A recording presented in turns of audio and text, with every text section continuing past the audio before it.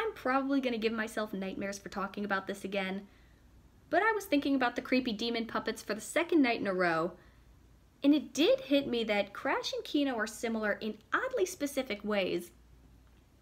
The first is that they are the only puppet in their leading cast where everyone else is human.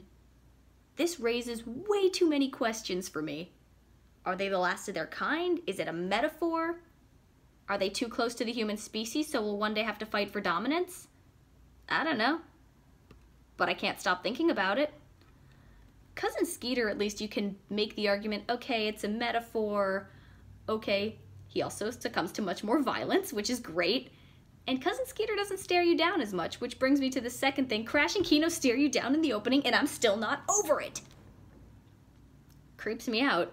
I think that has a very specific uncanny valley quality that gets to me personally, because usually I find that stuff kind of cool.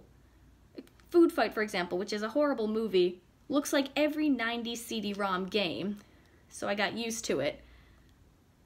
People hated or feared Courage the Cowardly Dog. I don't think people hated it, but they feared it. And that never bothered me too much. People hated Angela Anaconda. I personally am in love with that show. There are people who were turned off by Billy and Mandy.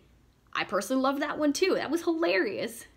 Billy and Mandy was amazing, had great black comedy, but Kino and Crash terrify me, or at least make me extremely unsettled. I think everyone has their very either irrational or oddly specific fears when it comes to media.